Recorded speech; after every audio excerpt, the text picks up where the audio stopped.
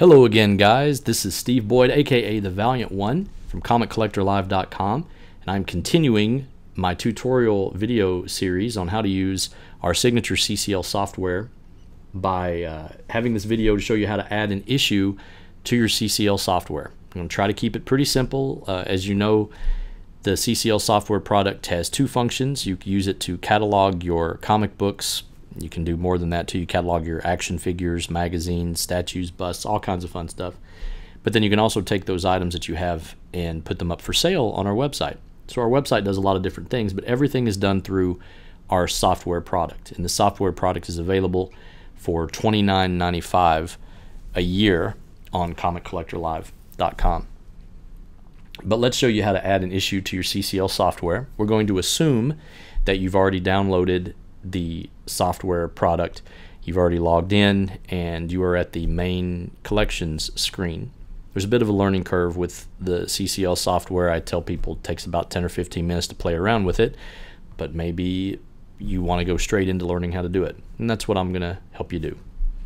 We already have a cover title downloaded. We've downloaded the New 52 title Detective Comics from 2011, and I have a first print issue of #1 that I want to add to my CCL catalog. Now, every one of these line items here, when you download a title, you're going to get these little lines here. The ones that are in blue mean that that particular issue number, which is located here, has a variant cover. So for issue #1, it says there's 7 different variants. If you click on that plus sign there, you see there's the 7 different variants that we have in our catalog. And CCL is very variant heavy. So this is kind of fun. The ones that are colored with like a manila folder basically say that there's only one cover for that particular book. Kind of weird, huh? 7 covers we have in our catalog for #1, but only 1 for #2. But I digress.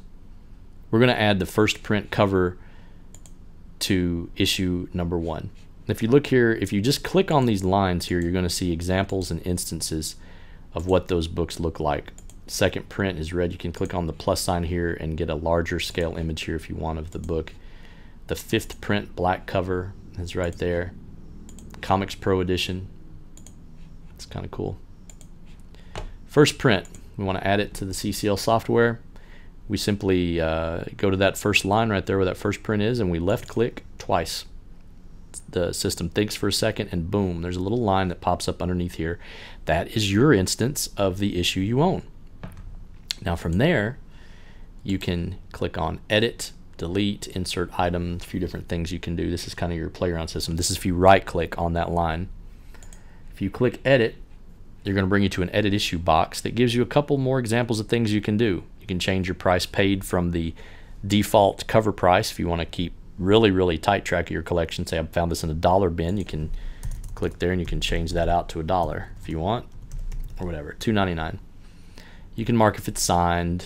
This information over here really won't apply to you unless you're wanting to sell the comic book. Don't know if you want to go ahead and add that information or not. You can, but that's where that goes. We'll show you how to sell a comic book in another video. Condition information, here on the left is a CGC rating if your book is CGC graded. For example, a universal grade, if you have a 9.8 of that, you can put there, and right here you can put your label number. If it's a signature series, qualified, restored, all that fun stuff. As opposed to over here, let's just put not rated. This is your Comic Collector Live rating.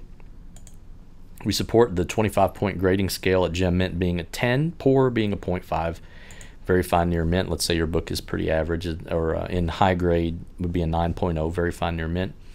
Or if you're unsure about how to grade a book, you can hover over this and go through a little wizard tutorial to determine your comic book condition. Personal information, this is just something about your book if you want. This was a gift from my mother. I love her. Nobody else will see that. That's just your personal notes for the book. This is kind of interesting though. You can add 3 images of the book to your CCL software that will trump the main image that defaults for the book. So let's say, for example, you had a full picture of that CGC graded 9.8.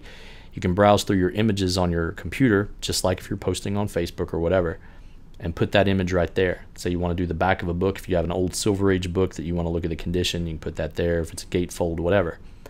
those images can go right there. And again, your image 1 will trump whatever is in the database. So once you've got the information that you feel comfortable with, if you're good with it, just hit OK. If you'll look here, it's already changed the condition there to the very fine near mint. If you had put the CGC 9.8, this would have said 9.8, and so on and so on. Now let's say if you accidentally click on that again, oh no, I've added an additional issue I shouldn't have. You can click delete and boom, you're back down to your 1 issue. You can add full runs this way by left clicking on and adding full runs.